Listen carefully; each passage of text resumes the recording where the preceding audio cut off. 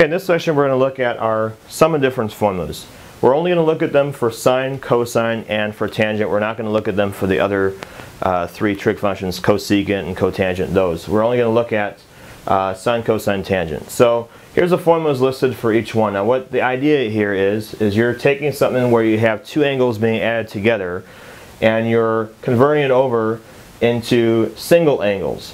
So it may look like you're making the problem more complicated by expanding it out, but in actuality, and purposes for calculus, you may want to have something to be in single angles to make the calculus operation easier. So that's actually what the purpose of these formulas are.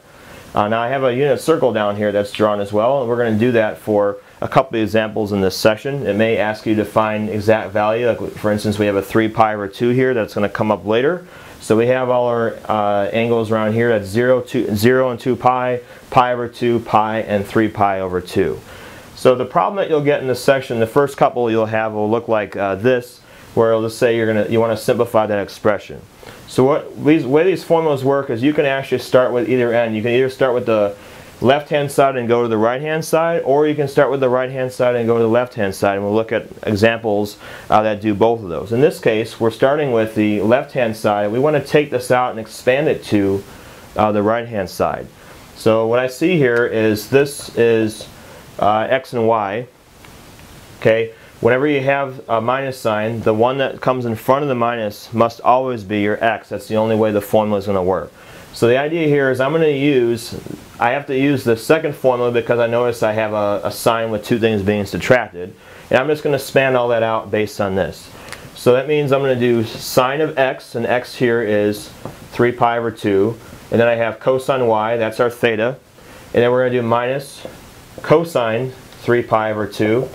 And then sine y, which is going to be our sine theta. So we're done using the sum and difference formulas, and we have this. But now we have sine of 3 pi over 2 and cosine 3 pi over 2. We need to get the exact values for both of these. In order to do that, we need to have our unit circle right here. So for sine 3 pi over 2, that's 3 pi over 2 is actually down here. And the x value is always your cosine. The y value is always going to be your sine. So at that angle of 3 pi over 2, I want sine 3 pi over 2. That means I want the -1 that comes from there because that's in the y position.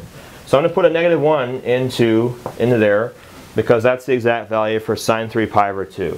Next, I want to put in a value for cosine 3 pi over 2. The cosine is the x value. In this case, it's going to be 0. So I have 0 times sine theta, and that whole part's going to actually just end up canceling out. So my final answer for this is going to be negative cosine theta. What that means is that this whole entire expression here can be simplified down into just simply negative cosine theta.